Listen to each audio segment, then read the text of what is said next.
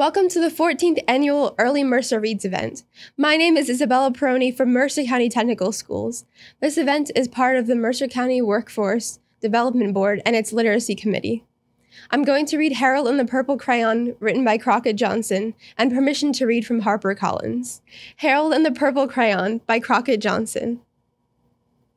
One evening, after thinking over it for some time, Harold decided to go for a walk in the moonlight.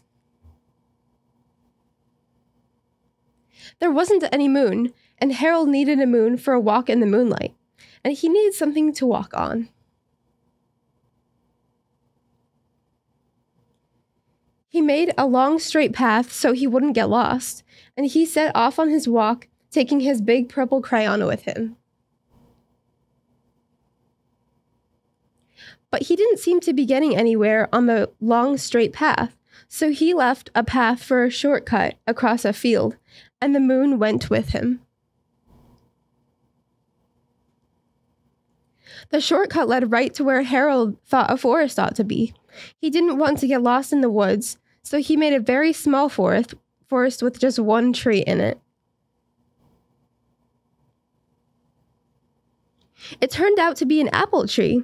The apples would be very tasty, Harold thought, when they got red.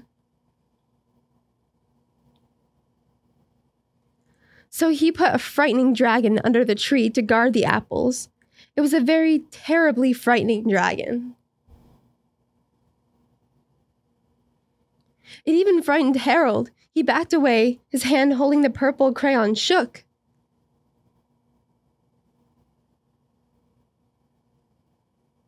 Suddenly he realized that what was happening, but by the end Harold was over his head in the ocean. He came up thinking fast, and in no time he was climbing aboard a trim little boat. He quickly set sail, and the moon sailed along with him. After he had sailed long enough, Harold made land without much trouble.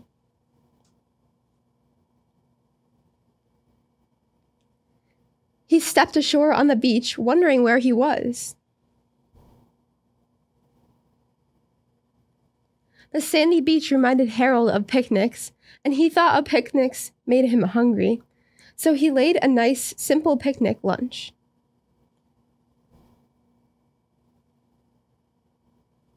There was nothing but pie. There were all 9 kinds of pie that Harold liked best. When Harold finished his picnic, there was quite a lot left. He hated to see such a delicious pie go to waste. So Harold left a very hungry moose and deserving porcupine to finish it up. And if he went looking for a hill to climb to see, off he went looking for a hill to climb to see where he was. Harold knew that the higher up he went, the further he could see, so he decided to make a hill into a mountain. If he went high enough, he thought, he could see the window of his room. He was tired and he felt that he ought to be getting to bed. He hoped he could see his bedroom window from the top of the mountain.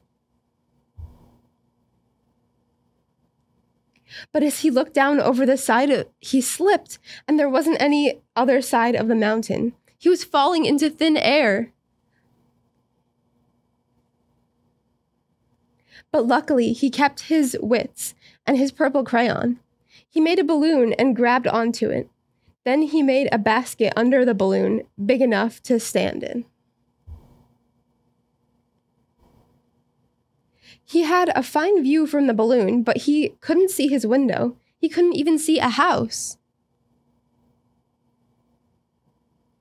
So he made a house with windows, and he landed the balloon on the grass in front of the yard.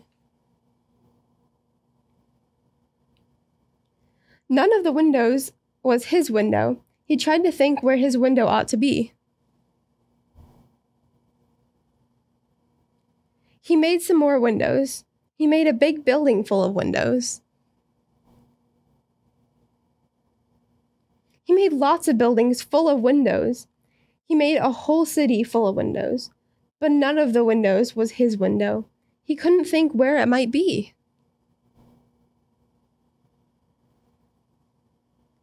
He decided to ask the policeman. The policeman pointed the way Harold was going anyway, but Harold thanked him. And he walked along with the moon, wishing he was in his room and in bed.